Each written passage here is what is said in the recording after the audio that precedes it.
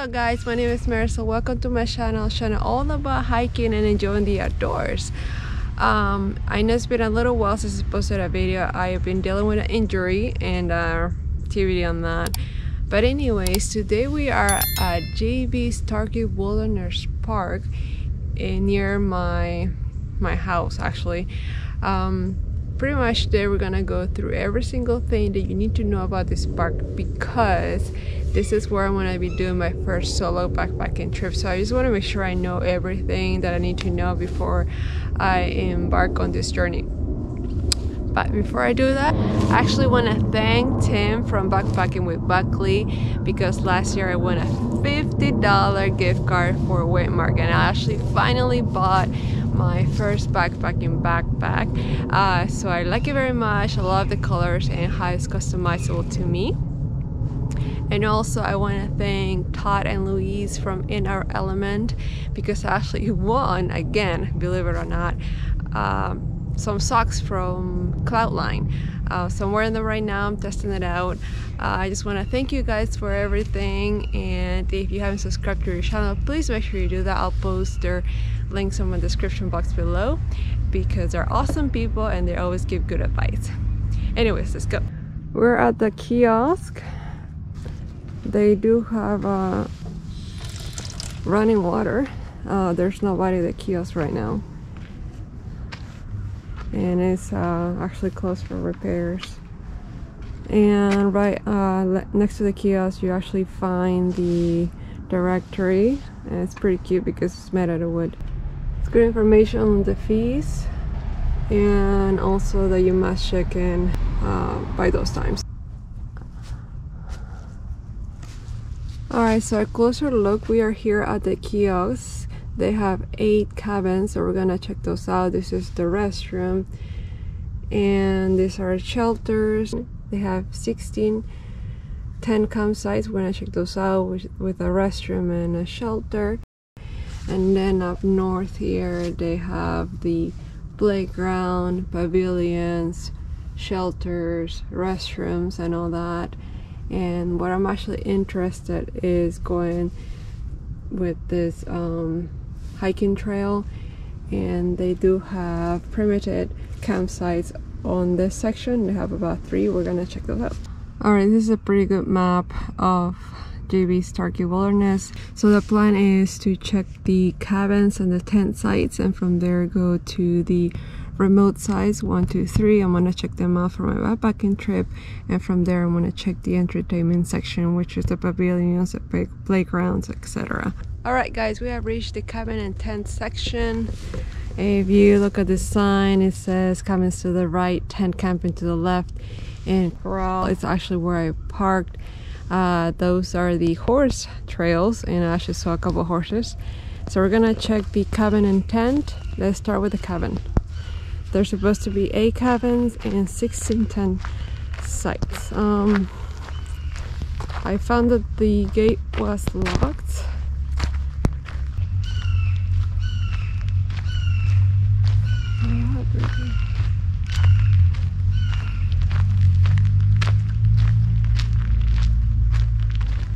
Alright, so this is cabin number 1, right off the street over there. It says cabin number 1. And I guess that's cabin number 3.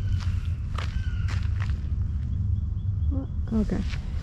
So right off the road, this is cabin number 1, cabin number 2, cabin number 3, cabin number 4, cabin number 5,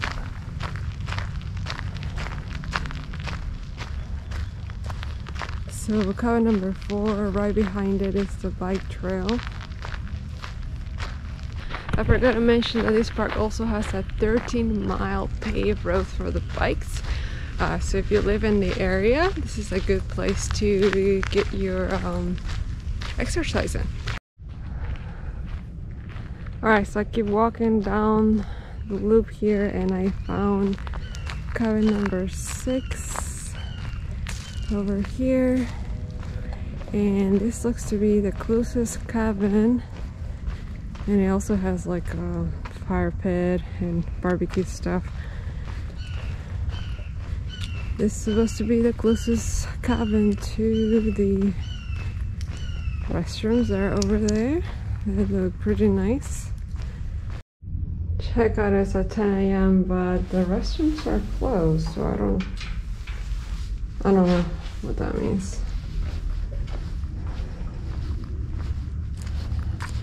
There's some water here. Also, water there. So you should be okay on water. On the middle here, there's some tables to eat. And no pets allowed in camping areas.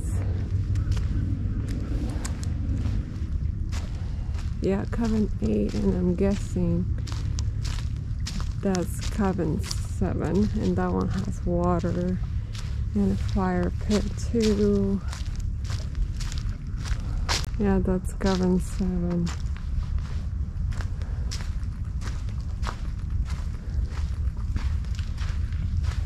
I don't think anybody's here.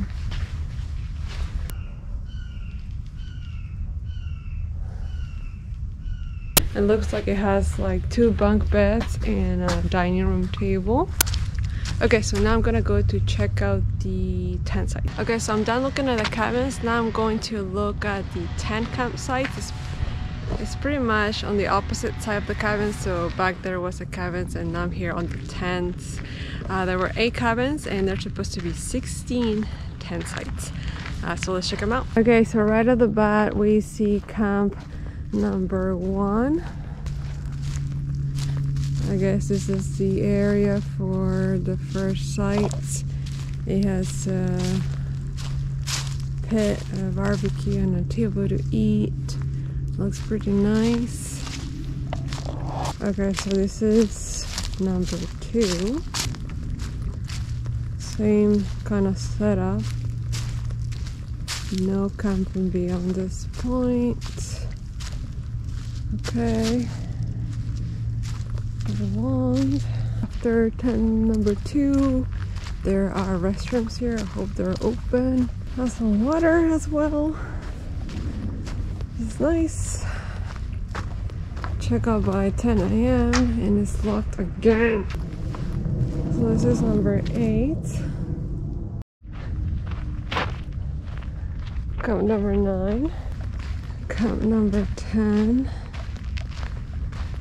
There's the restrooms, which is the same thing, which is the same one.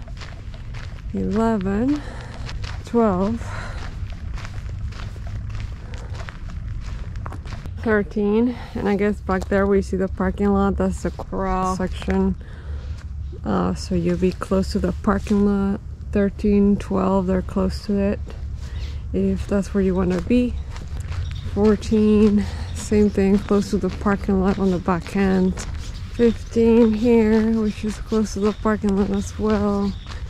And there's one more. 16. 16 is really close to the road and also to the parking lot behind me. But pretty much it's a loop, and throughout the loop you see the sites 11 through 16 are closer to the parking lot and to the road. The other ones are inward. Same thing for the cabins, it's on the loop, and number 1 is closer to the road. And as you go farther, I think number 6 was actually on the back of the biking trails. But it's just a loop, and they're on opposite side of each other, so if you want to check them out, they're very close. Alright, now that we're done with that section of the park, let's go hike to those primitive campsites. Let's go.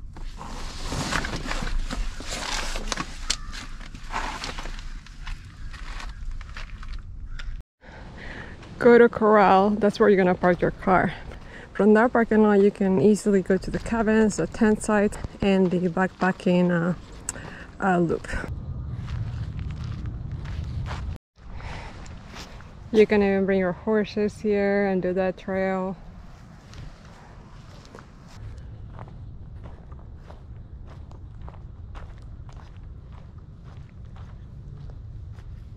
Right at the start of the trailer, you're gonna see this sign that says primitive campsites. I guess we just follow that and see where that leads us. So the ground changes from grass to extremely sandy. So this is gonna be a challenge since I have no traction on this ground. So far, it's a beautiful park and it feels pretty safe. There were houses before this park, so if anything happens, I am close to civilization.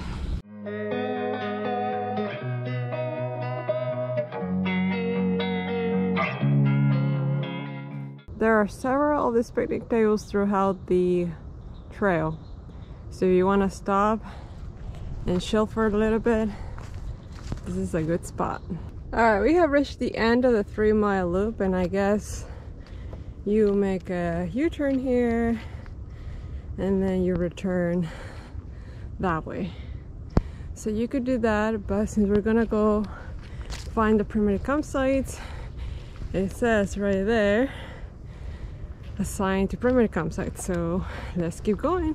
Losing time, I'm fading fast. I just wanna make it last. Try to let go of the past. I close my eyes, embrace the black. What is cool about Starkey Wilderness Park is that it also has bicycle trails, so dirt road, of course. So you follow the green sign, it goes that way.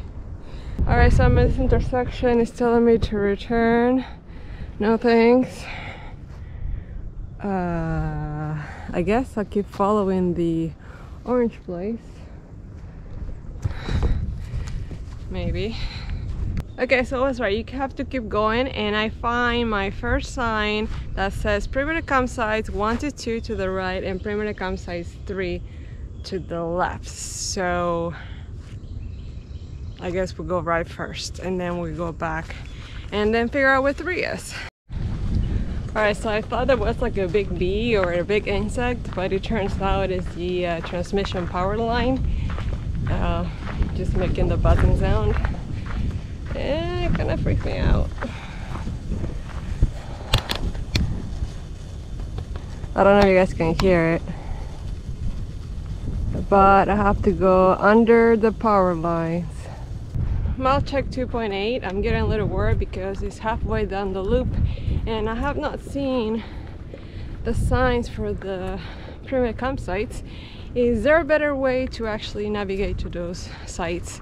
I'm looking for the GPS coordinates to the actual sites. Couldn't find anything. All Trails doesn't tell me where it is.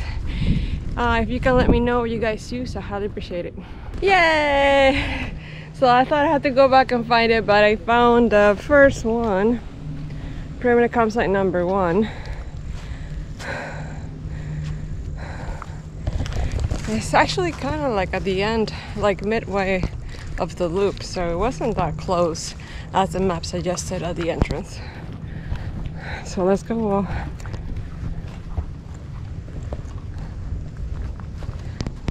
So back there is a campsite, is currently occupied, so I don't want to disturb them, but I'll put the GPS coordinates in the description box below so you guys know where it is and are not scrambling like I was.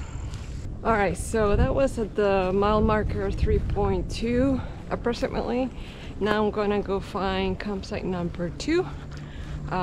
Hopefully it's as exciting as this one.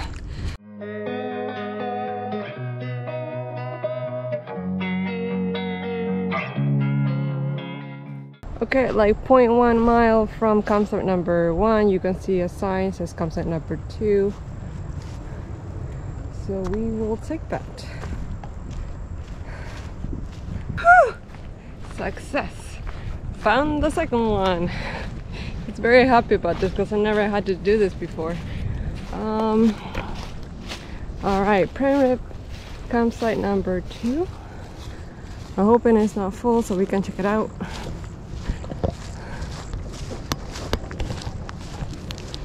Alright, I just did all of that with no shade. It says here primitive site number 2 is that way with no shade again, and I'm just gonna go down for a little bit because this is like already on mile marker number 5 and I need to go back at some point. So I'm just gonna head down and hopefully it's not as far as the the other one because when I saw the sign I thought it was almost there, but it wasn't. So it better be nearby because it's just a little sun right now and I want to get overheated again. Alright guys, I'm turning back. I did not go to campsite number 2 because I was already at 5.2 miles and I didn't see any signs for miles and miles. So I'm gonna take my bike out and figure out what that is, but I'll still put the GPS coordinates on my description box below. But right now the sun is too hot, so I need to get in the shade ASAP. Now you're kind of wondering, why am I carrying a backpack if I'm not actually backpacking? Well, as I found out, and when I put my backpack on, the weight was a lot for me, and I figured I probably should start training for this. And I actually been walking around my complex about 8 miles or so, but the concrete kind of was a little bit too hard on my feet and my hips. So I figure I'll give it a shot here in the wild and see how far I can get and kind of compare how those two went. So far I'm 6 miles and I think I could do 10 miles, which is my goal. But yeah, something I didn't know I had to train for. Now I have a huge respect for people that actually backpack because my legs feel like they're very hard to lift with the weight on. So yeah, I had to practice, and because next week I have a backpacking trip for about 10-11 miles, so I really don't want to be a burden. And sometimes you just gotta believe there's something that'll give you relief. There's something that'll have what you need, what you need. Alright, found the last one, campsite number 3. Somebody was on there too, so I couldn't get that close. Basically there was a picnic table and a grill, and that's pretty much it. So now I'm just gonna head back. Campsite number 3 was actually on my way back, was on mile 6.7 or so. So now I just have to compare which one is close on number 1, number 3. I know number 2 is just way out there. Oh my god. 8 miles, 2.5 hours later. I think I need a little break. I'm actually returning, but I'm gonna eat some snacks. While I do that, I'm gonna tell you a little bit more about this park. Alright, so this park is pretty safe. There were communities before entering this park. There are 3 perimeter campsites, 16 tent sites, and 8 cabins. To do the backpacking camping, you need to pay $10, and for the tent sites is $15. I'll link all the primitive campsite coordinates description box below. It looks to me like camping site number 1 is gonna be the one because I feel like that's a little bit more private, and number 3 I could see it from a mile away.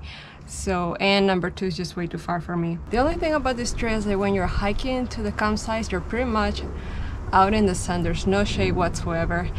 But the good news is that at the beginning of this trail, the ground is a little sandy, but as you start going farther away, it gets grassy. One of the things that I didn't like was crossing transmission lines. That just freaks me out a little bit. But Starkey Wilderness has everything you need. Cabins, tent sites, backpacking, bike trails, even has a pavilion to do parties, playground. There is no water whatsoever to go to the perimeter campsites, but there's water and restrooms at the cabins and the tent sites and all of that. So for my solo backpacking adventure, I think I'm gonna book perimeter campsite number 1. I think that's gonna be private enough and close enough to the parking lot. And I really hope I don't chicken out because I really want to do this and get that under my belt. That was a good lunch. So I hope that was good information for you. And now I'm just gonna head back to my car that way. I think it's gonna be a 10-mile round trip overall. I'll let you know my stats at the end.